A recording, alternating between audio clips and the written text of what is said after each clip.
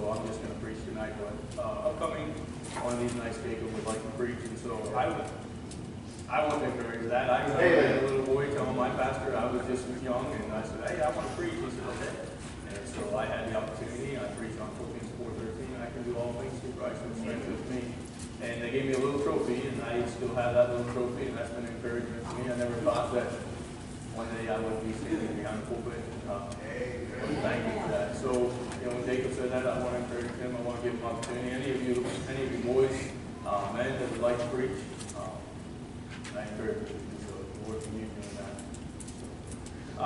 Tonight we're going to go back to Matthew chapter 5. We're going to have missionary Arlen Davis with us on Sunday night. And so I was kind of getting into this last Sunday night. And as I thought about preaching tonight and all that's been going on, is just go back to this chapter and kind of continue with our theme as we go through the Beatitudes, but kind of coming at it with a different thought tonight.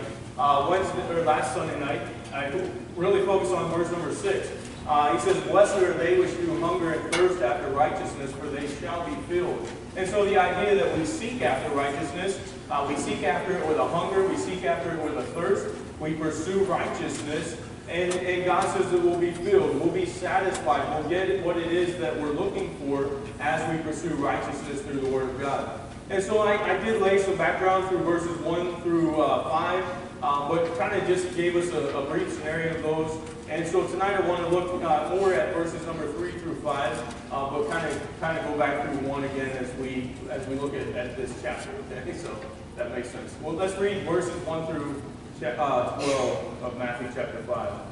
The Bible says, and seeing the multitudes, he went up into a mountain, and when he was set, his disciples came unto him, and he opened his mouth and taught them, saying, blessed are the poor in spirit, for theirs is the kingdom of heaven.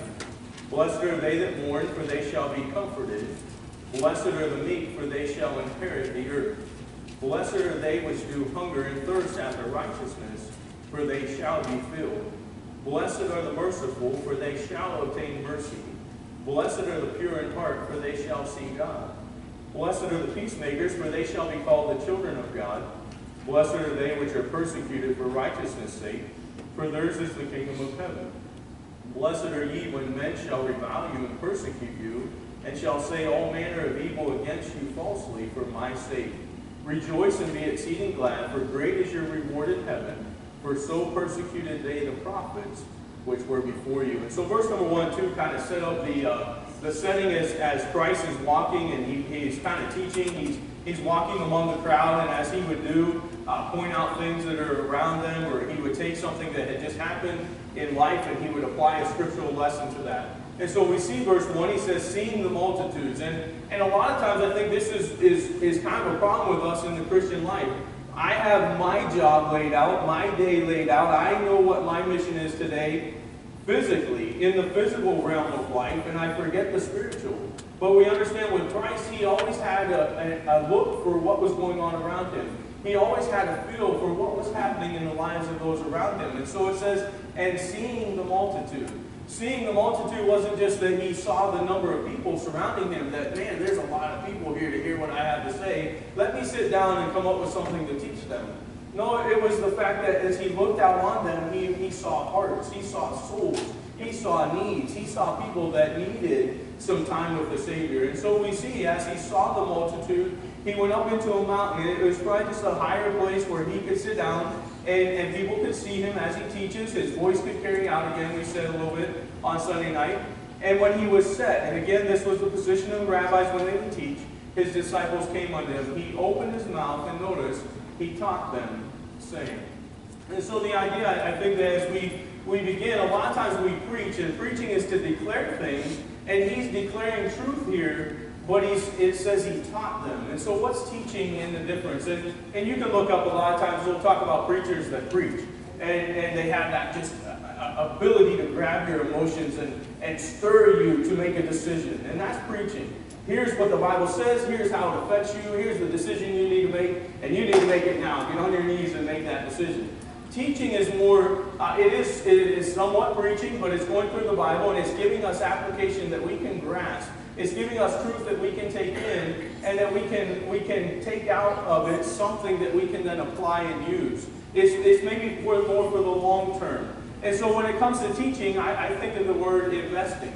I can preach, I can blast it to the crowds and move on. When we begin to teach, we take time and we invest. We want you to understand the material more than just hitting the emotions and drawing a response to that. We want to be able to take the information in and grasp it. And so I think there was times, and there are times, when we preach. We just put the truth out there. Here's the choice that needs to be made, or the decision needs to be made, and you ought to make that decision. Other times we come and we slow down and we teach, we invest. And so and that's what we see here with Christ. This was a time for teaching. And so he spent the time to invest in them. He spent the time to teach them.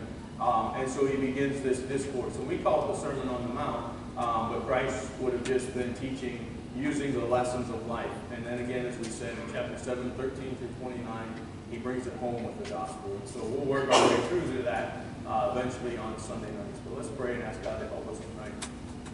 Heavenly Father, Lord, we love you. And we thank you for the opportunity to be in church tonight, for the blessing it's already been to be around your people and to be able to sing, lift our voices to you. Lord, I'm so excited tonight to know you as my Savior, to know I'm on my way to heaven. Lord, as we sing at Calvary, Lord, what a blessing to know the gospel. And those years that we spent in vanity and pride, those years we did things without even realizing what it was costing us. Lord, but then we had opportunity to bow before the cross and accept you as our Savior. Everything changed for us, Lord. Our outlook on life, the way we live, and the opportunities that we have to serve you, Lord. So I ask that you would help us tonight as we get into the Word of God, that may we see the truth for what it is, as you would have preached it to them. We pray that your Holy Spirit will apply it to our lives tonight. And it's in Jesus' precious name we pray. Amen. So verse 1 and 2 indicate that this passage again is as he begins to teach them. I believe that as he's just investing himself in people. He loves people. He had compassion on people. And so he sees this crowd around him and he begins to think, or kind of observing as he would have the opportunity and the ability to do so. As a pastor, you might see as people come in the back door and you may see the look on their face. Some people are happy. Some, you can tell, had a hard day. Others are grieving. But you can't see inside. You don't know for sure what is going on. But Christ could. Christ knew what was happening in their hearts. He knew what they were thinking. And so he was able to apply his lessons directly to them.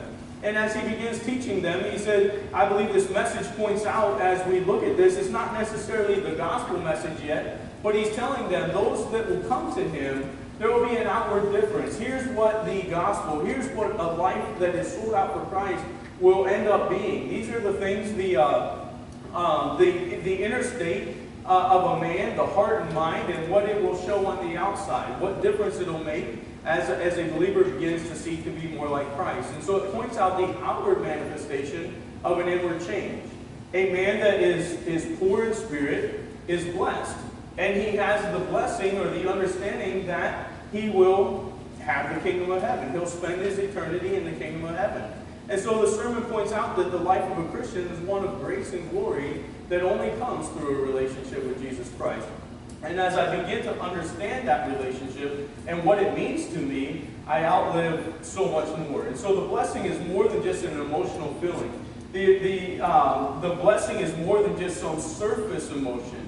It's a true blessing. It's a true understanding that God is in control and that if I will humble myself before him, he will truly bless me. And so as we see these, we see in verse number 3, the verse word, blessed are the poor in spirit, for theirs is the kingdom of heaven. Sunday night, we just kind of glossed over and talked about humility in here. But again, he says blessed. We might say happy. We could say blessings to, or happiness is the man that is poor in spirit. And so what's he talking about, poor in spirit? Well, as he begins, there's more than a surface emotion to this. There's an understanding that I'm a sinner and that I don't deserve the grace of God. I don't deserve anything from God. And yet God has given me opportunity to be saved. God has died on the cross to save me from my sins, and that causes a humility that is really against human nature. And so again, as we see the world, I think as we think of this, blessed is the poor in spirit, for theirs is the kingdom of heaven. Well, in my mind, the kingdom of heaven is some great, glorious thing, right? When we think of maybe heaven, we think of the streets of gold and these gates that are huge and made of pearls and all the stones and different things that we'll see. How would we get there? Well, by being the best that I can be. by being a Christian that gets to the front of the line first, by doing these things for God. Is that what he says the man is that gets to the kingdom of heaven? He says he's the man that's poor in spirit. So what's that mean? Well, I realize that I'm a sinner in need of a Savior. That's the biggest time of humility in my life, isn't it? When I realize that I'm a sinner in need of a Savior, there's no way I can get to heaven without Christ. And I have to get to the place where I'm willing to humble myself and bow before the cross and say, I can't do it. I can't work for it. Religion can't do it for me. I have to accept Christ, and that is the only way for me to get to heaven. And so through a sense of humility, a humbling of myself, then the kingdom of heaven becomes mine, or I have opportunity to enter the kingdom of heaven. So the blessing provides a fulfillment, a happiness, a sense of satisfaction as one lives for God and Christ outlives through us. As I seek to serve God in a life of humility, giving my all to Christ, Christ can live out through me. And so as I would look at this, and as we would think that most people that are striving to get somewhere in life, they're striving for position, they're striving for advancement in career, they're willing again to do anything. They'll step on you to get above you. They'll do whatever it takes. They'll cut your throat to get to the next rung in the ladder. And Christ is saying, be poor in spirit, be humble. Allow them to do that, but that shouldn't be what the Christian does. And so Christ is describing a sense of well-being that's bestowed upon the faithful believer. As we think about it, the poor in spirit is that sense of humility. We would think that we're giving up something, but he says theirs is the kingdom of heaven. My mind goes back again as that word blessed and this blessing that Christ speaks about as we humble ourselves to Psalm 1 verse 3. He's as a tree that is planted by the waters, by the river of waters. What's that tree have that's planted by the rivers of water? The other night we said it has stability. It's not shaken by all the storms of life, and it doesn't really get quaked at the center. It might feel some things way out on the outer branches, but it's not affected so much on the inside. But what else does that tree have? It has all the water it needs, nice cool water for growth. It has all the nutrition and nutrients that it needs through the ground that's there in the fertile soil around the river. It has big green leaves to protect it from the sun and gives it some shade. What comes along when it's a nice green tree that's there and it is healthy and well? The birds come and enjoy it, right? The fish swim by. It's got the blessings of life around it.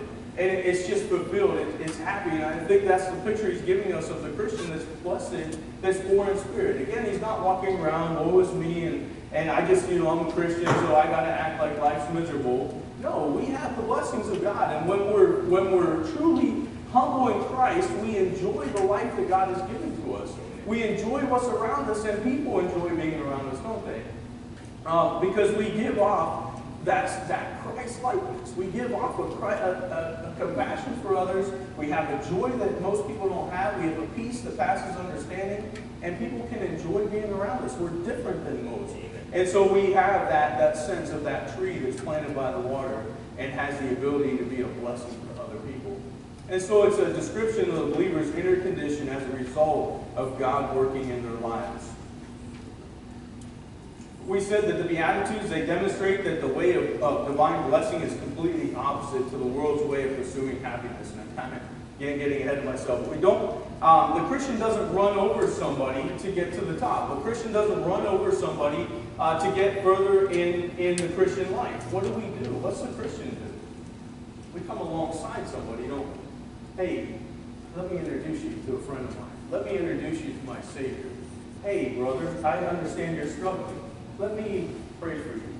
Hey, brother, I understand you have a need. Can I help you? Can I meet that need for you? So Christians don't step on one another to get ahead, to get to the kingdom of heaven. We come alongside and we help one another.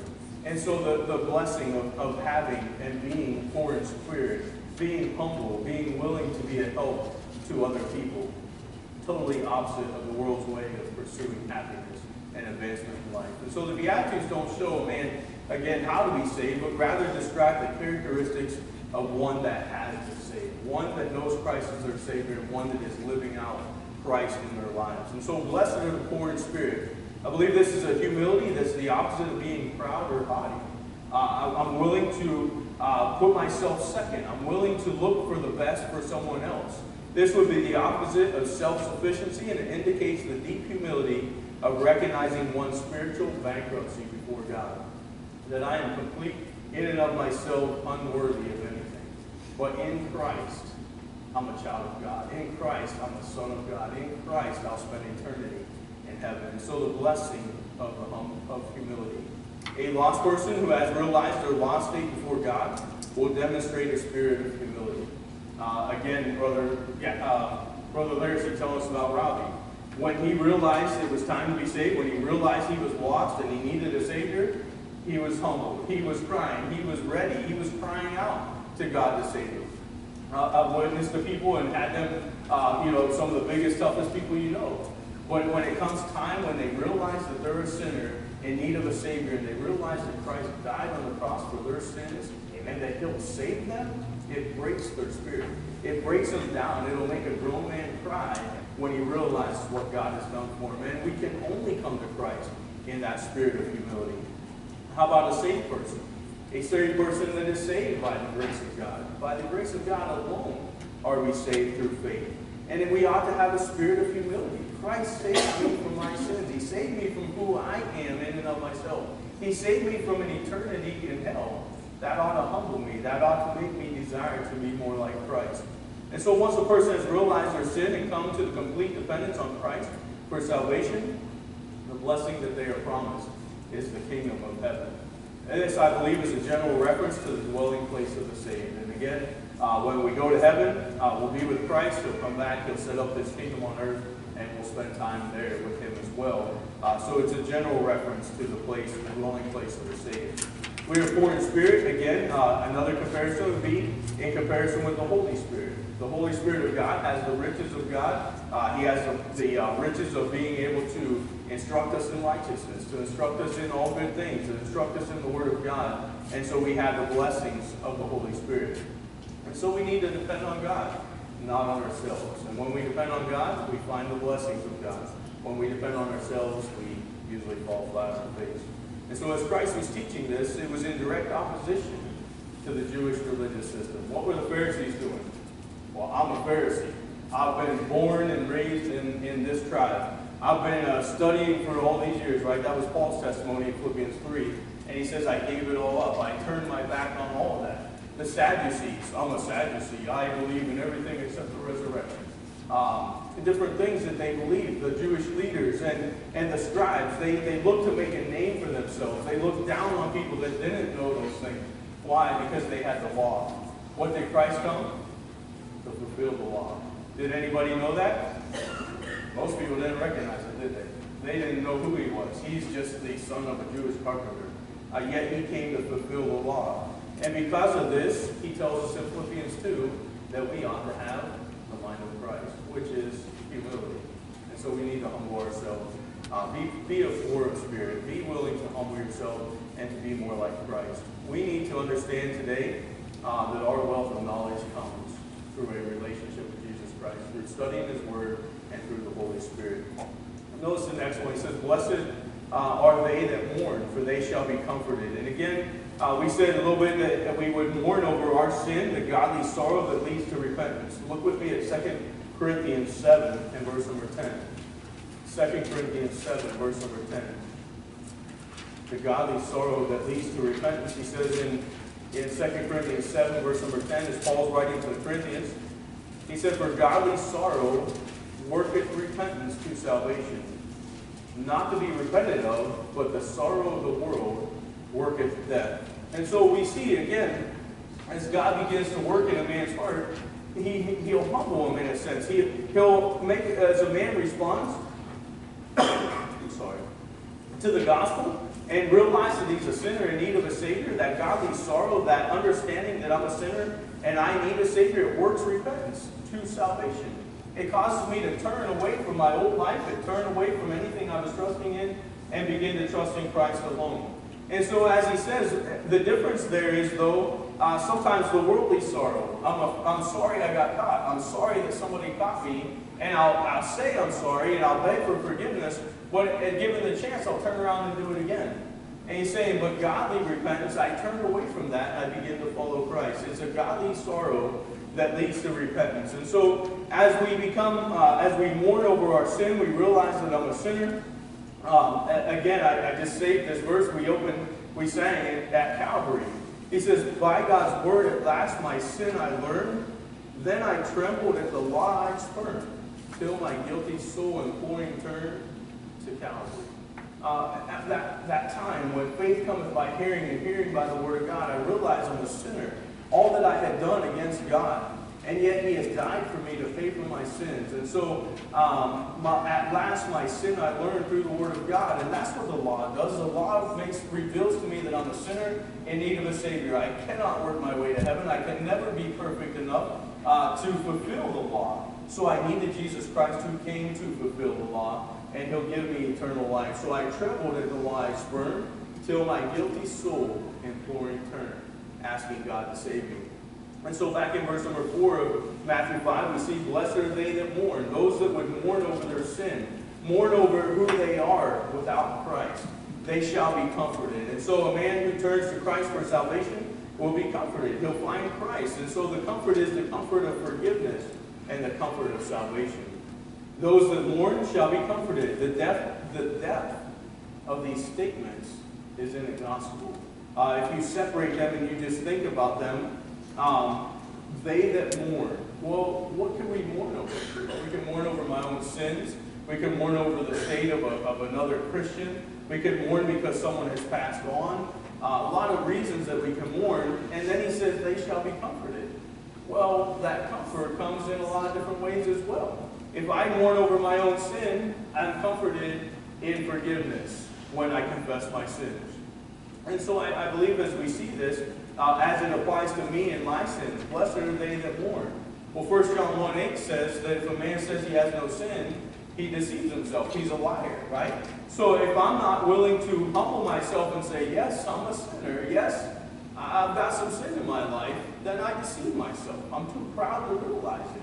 But if I'm mourn over the sin in my life, if I'm willing to get on my knees, 1 John 1:9, the very next verse, and confess my sins, he's faithful and just to forgive my sins and to cleanse me from all unrighteousness. And so we see as we begin to live the Christian life, if I'm willing to mourn over my sins, if I'm willing to have a heart after God, and to get things right with God when I'm out of place, God will comfort me. God will forgive me of my sins, and he'll restore me in the fellowship with God.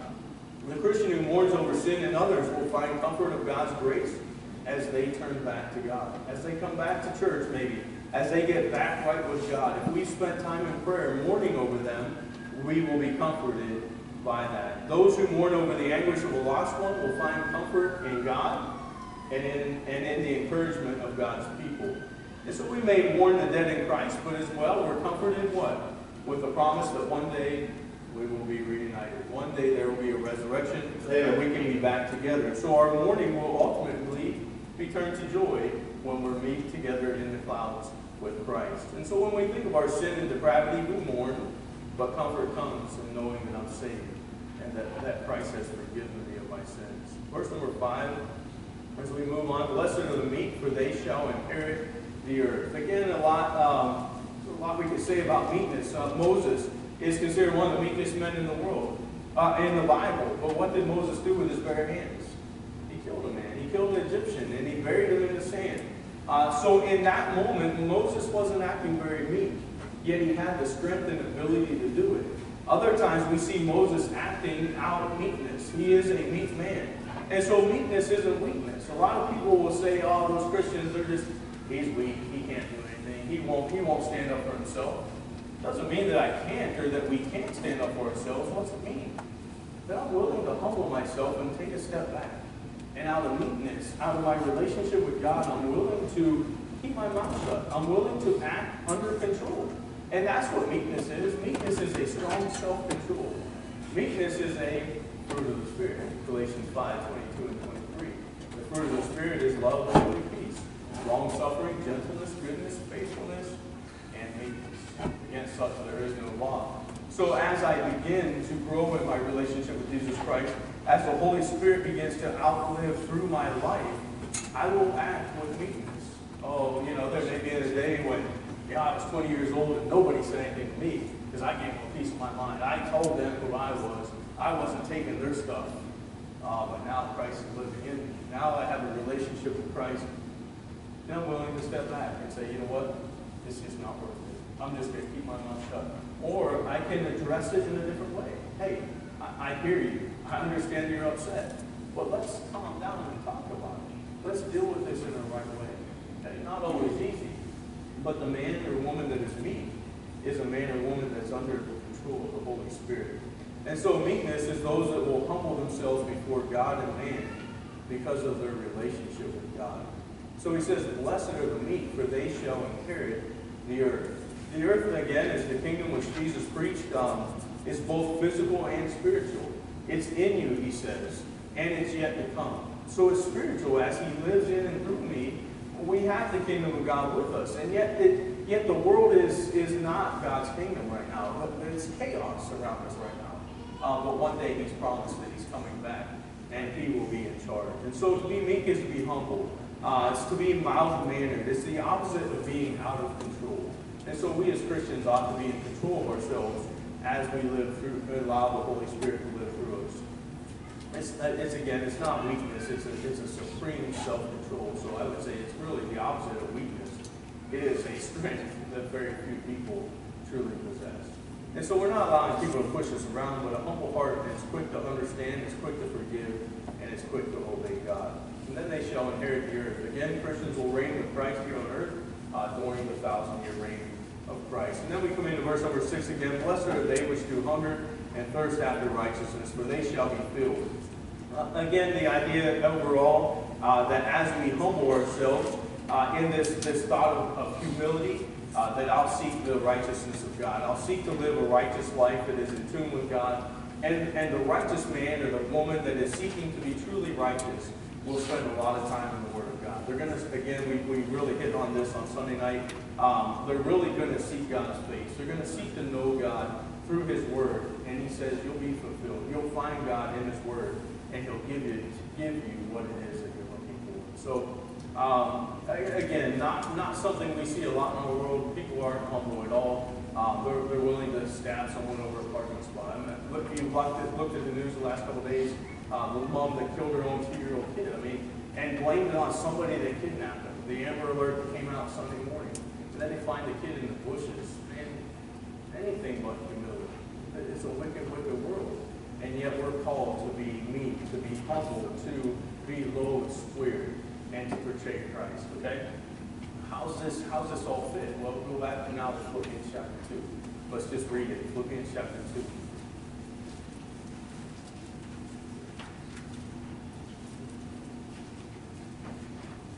Philippians chapter 2,